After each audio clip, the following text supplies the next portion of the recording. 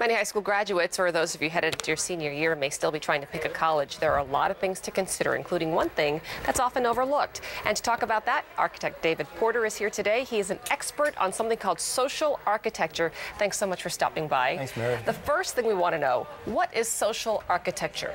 Well, social architecture, when I go to a campus, I intentionally look how to organize a dining program to really encourage students to come together, to maximize social engagement opportunities, to really have socially rich experiences.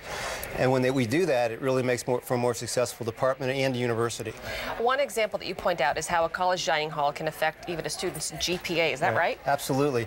Recently, the CFO at Texas Tech said that students who live on their campus and dine on their campus have higher graduation rates and higher GPAs than students that live off campus. So the stats are irrefutable, and students, when they come together and they study together and they connect, they just have a better opportunity to succeed. And you say there's a right way to do it and there's a wrong way to do it. Give us an example of what students should be looking for. What could help them socially? Sure. Well, I talk about it in my book, The Porter Principles, where we talk about how we go about the business of organizing dining programs to come together. And so when students get onto campus and they want to dine together and hang out together and socialize together, it's important that the dining program permits them to do just that. Students live on a different clock than the rest of us, probably you or me. And so when they want to go and dine together, the program really has to accommodate that. And that's what we do when we go to campus. We create those programs. And colleges consult with your firm because they're very serious about this. They want to build the social, I guess, life on campus for new students. Well, they really do. And on my website, pkcdavid.com, we talk a lot about that. But when we go to a campus, it affects recruitment, retention, the percentage of students that return as sophomores. That's a big deal for a lot of campuses, and graduation rates and alumni.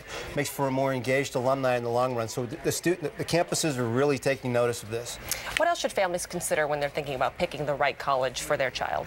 Well, when you look at those dining programs and you go to visit a campus, and when mom or dad goes with their son or daughter, they go to visit a campus, certainly the dining hall might not be the first stop, but it probably could be the last stop, and it needs to make a great impression. And social energy and a contemporary facility make for a great positive impression. As a matter of fact, Anthony Palmer, who gave the senior graduation address at Gettysburg College recently, it's on YouTube, he talked about how it influenced his decision to go there, how it optimized friendships, and he made great friendships when they went to dine together in the dining hall there, and how it's really going to last a lifetime.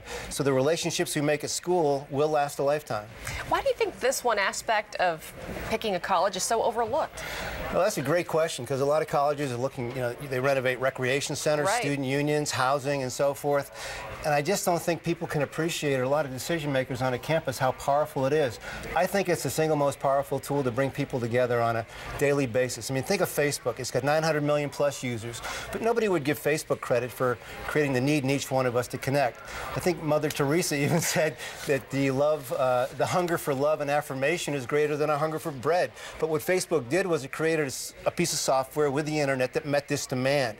We can see how powerful that is, and that's exactly what I do on college campuses. Very interesting and helpful, David. Thank you so much for stopping by. Thanks, for more information on David and his book, go to our website, KOMOnews.com, and click on KOMO for TV.